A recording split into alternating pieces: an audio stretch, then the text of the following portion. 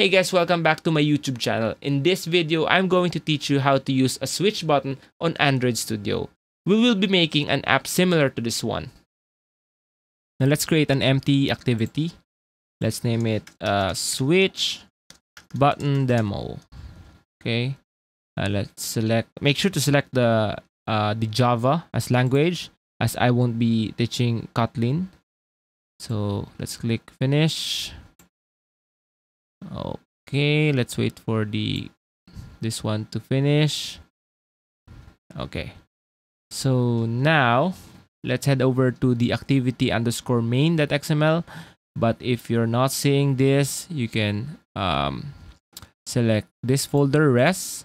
Under layout, you can see the activity underscore main.xml. All right, first off, I need to make the fonts bigger so you can easily see it in this video. Okay, now the font is now bigger than the normal size, so you can easily see it in this video. Now let's start doing the layout. So first off, click this design tab here. Let's delete this hello world, and then there are two ways you can add a switch button. Either click here and drag it on this white square or white rectangle, or we can code it here. All right, so why doesn't this have a close tag? You know what, we can just drag this widget here, and then let's switch back to text. There we have it.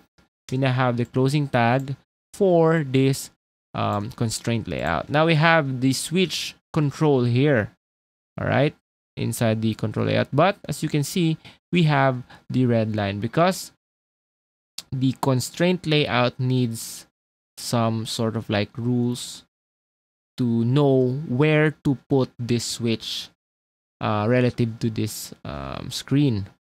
So in order for us to fix it, let's drag this circle here and drag it on the top edge of the screen. Same goes for the left and right.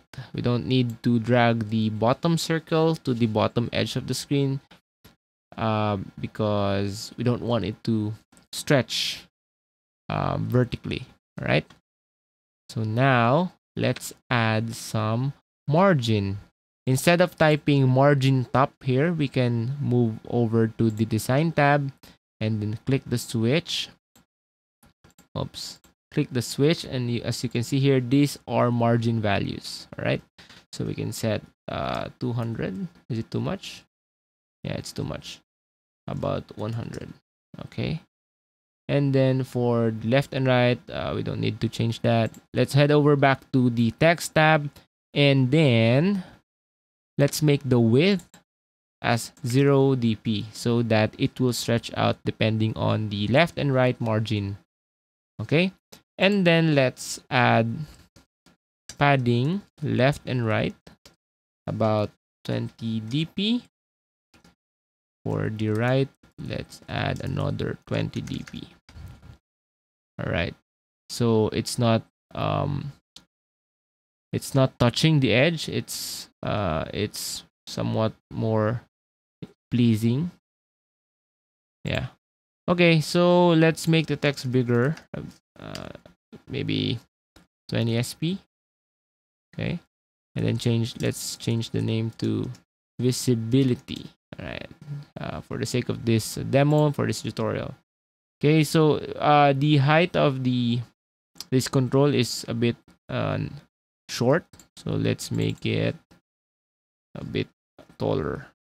About 30 dp. Nah, about 50 dp. Okay, that's more like it.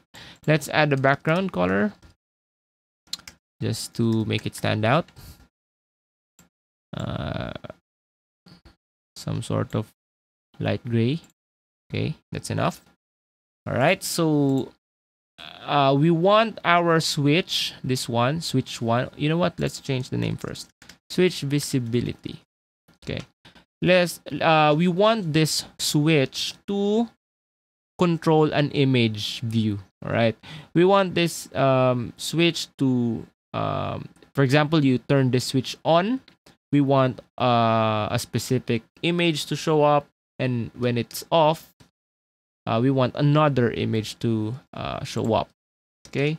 But first, we need to add an image view. All right. Let's put here 30 dp for both width and height first, just so that we can drag the circles of it. Okay, so let's drag the right circle to the right side of the screen, left circle to the left side of the screen. Same goes for the bottom. And for the top circle, we need to drag it and touch the bottom edge of the switch. All right, we don't want it to touch the upper or the top edge of the screen, so it won't overlap this switch. Okay, but as you can see, it's not stretching out because we have this value 30 dp. We have specified the exact value of this image view.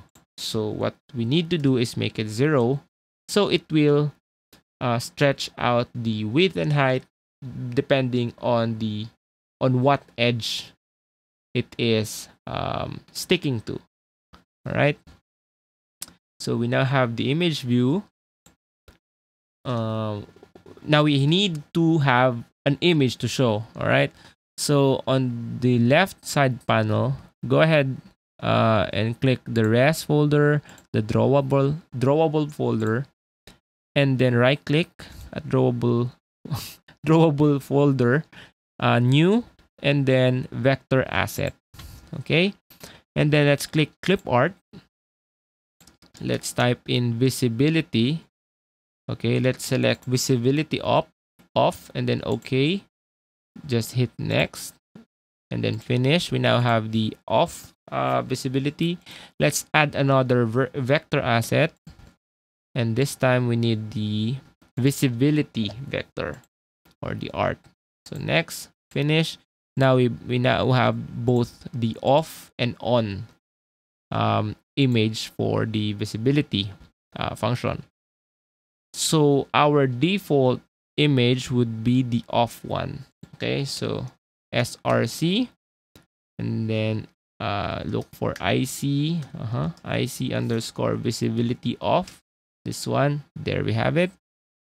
And then just to make sure that our image won't stretch out or won't distort, let's add scale type and select fit center. Okay, so now we have the image, we now have the switch. We need to add a name for our image view so that we can address it and change the image depending on the switch button, depending if it's on or off. So to make it simple, let's just name it as image. Okay, so I think that's it for our layout. Let's head over to our class, our main activity.java. First off, we need to reference those two controls, the image view and the switch. So first off, let's get the image. So find view by id, r.id dot, what's our name? It's image. For our switch, switch, let's name it switch visibility. Okay, this name doesn't need to be exactly as what's in the XML file. Okay, I just use the exact name so that it's it's easier to remember. r.id dot switch, oh come on, switch visibility. All right, so we now have both the references for image and the switch visibility.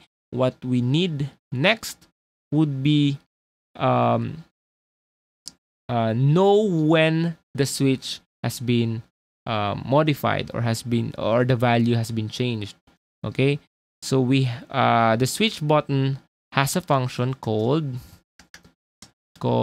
set on checked change listener. So this function is used so that you can give or you can provide a method where it can where the operating system or your the program will call whenever the switch value has been changed. All right, so new on check change listener, just this one, just this one, just press enter to complete it, and there we have it. So this function gets called whenever this switch button value changes. All right. So now here on this method, there's a parameter here, a local parameter called is checked, and it is boolean, so it's either true or false.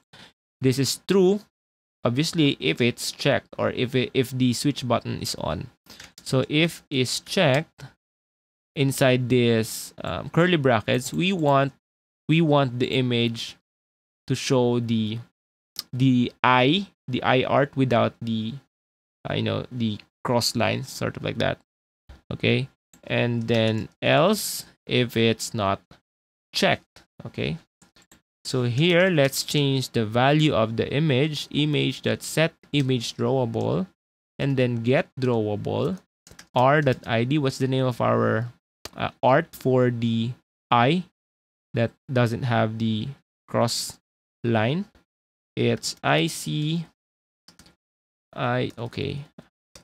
My mistake. It's r.drawable instead of id. .ic visibility black. All right. This one has the cross line. Okay, visibility black, and then same goes for the else. Let's copy and paste this to make it simple. But let's change the drawable, the image, to off black. Okay, as you can see on our variable image, there's a red line. It says variable image is accessed from within inner class, needs to be declared final. So we need this variable to be declared as final. So just add the word final before the image view, and we are all set. Okay, now let's try our app if it works. And there we have it. Our visibility switch button, it's off. We have the eye with the cross line. If it's on, the eye without the cross line or the visibility black is shown. If it's off, the visibility of black is shown. And that's it for this video. I hope you learned something from this. And if you did, hit the like button and consider subscribing.